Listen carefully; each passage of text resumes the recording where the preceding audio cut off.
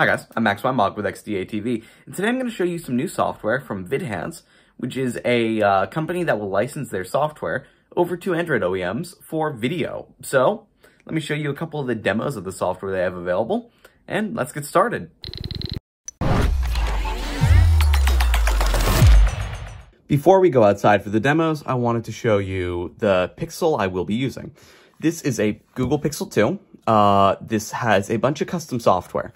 Now, this isn't normal stock Pixel Android. This is actually an AOSP-based ROM with this Vidhance software added to it. So if we go to Stabilizer, we can see it's black because the camera's pointing down, but if we go to Settings here, we have all of these new options: auto exposure, auto focus, flash, frame rate, hyperlapse, everything.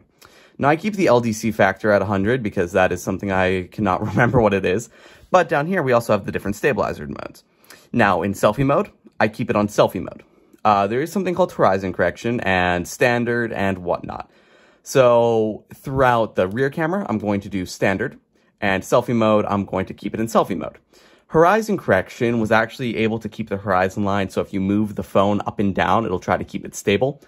A phone that actually has this currently is the Moto Edge Plus. Vidhance worked with them, and their software is part of the phone. It's part of a couple other phones from a couple other OEMs, but Vidhance is not able to say which phones, what software, and they're only able to say who their clients are, which would be the OEMs. So these are kind of the settings. There's also Video Enhancer, and I have all these turned on because I have no idea what they do, but they look cool. Recorder type is just going to be some other stuff. In resolution, I have it set to 1080p because 4K is a little overkill for these tests. Now, in auto zoning, which is, again, my favorite, and you'll see why in a second, we have AZ draw overlays, blah, blah, blah, blah, blah. Basically, these are the settings that help with the zoning, and most of these are just user interface focused, so it's not worth mentioning as to how I have this set up. Live Composer, though, same thing. I don't have stabilizer crop enabled because I wanted to have it a little wider of a scene, but I did crop in nonetheless. We can also select frame rate, focus, exposure, and whatnot, and then zoom speeds. Now, I keep it on medium because I think that looks the best, but there is very slow, slow, medium, fast, very fast, and instant. You'll see kind of what these do in a second, and I think it'll make a lot more sense once I get to this part of the video. So, without further ado, let's go outside and test these all out. So this first one here is all about stabilization. At the bottom, we have no stabilization, or if we do, it's going to be EIS. At the top, we have Vidhance stabilization. So as I'm walking, the phones are kind of moving around, they're kind of jiggling, and you can notice one is a lot more unstable.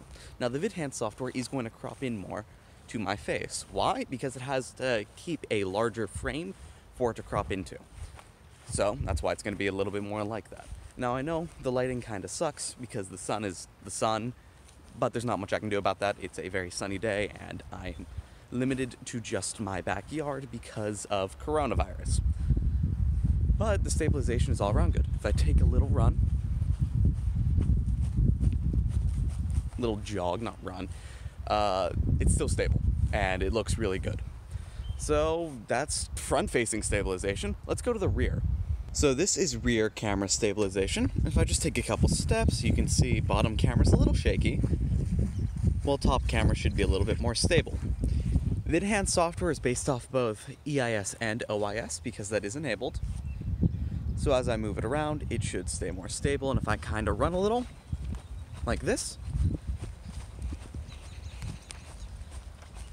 I am bouncing a little bit more than someone normally would while running, but it should stay stable as well.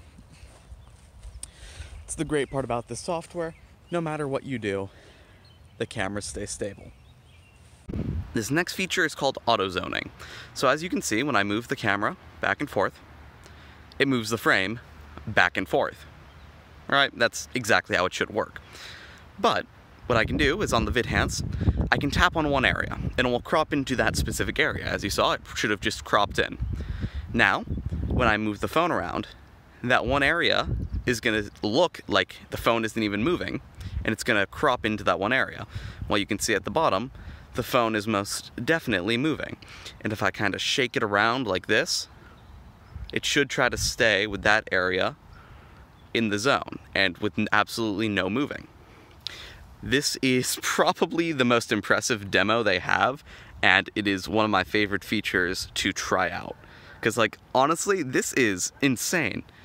It looks like there's no moving of the frame, and if it does, it's really minimal artifacting, which is just crazy.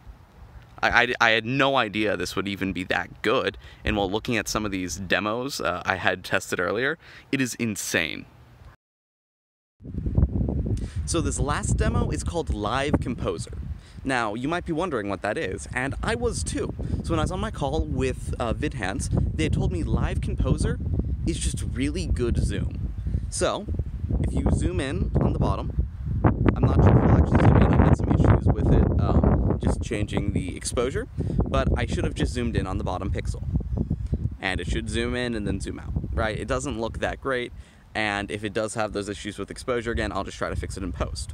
Now, on the top pixel, the Vidhance pixel, when I zoom in, it's a lot smoother, it's a lot more stable, and it generally looks a lot better. Again, it's kind of hard to tell the difference because I'm not sure if the stock pixel is actually working, but on the top pixel with Vidhance Software, it is zooming in really nice, it's going smoothly, it's going fluidly, and it looks good. I can do it to a bunch of different angles, and different dimensions, different amounts of zoom, and it looks good no matter how I do it. It is really impressive software, and I'm honestly surprised it is that good. It also has a little bit of stabilization in there, so when panning while zoomed in, it'll kind of buffer some of the motion jerkiness, and it'll look a lot better. So if I move the camera a little faster, it'll try to pat it a bit and have a more natural motion. It looks very good. Again, the bottom pixel doesn't do that, and I'm not sure if it's going to be working since these are custom software, and the stock camera app is a little bit not great. Thank you guys for watching. Let me know what you think about all this Vidhance software and the improvements Vidhance is able to make to the camera software. I think it's really cool, and I'm really excited to hopefully be able to get my hands on the Moto Edge Plus to test this software out in the wild in a non-demo environment. It looks really cool, and I'm honestly really excited to try it out. So thank you for watching, and again, let me know what you think about all of it.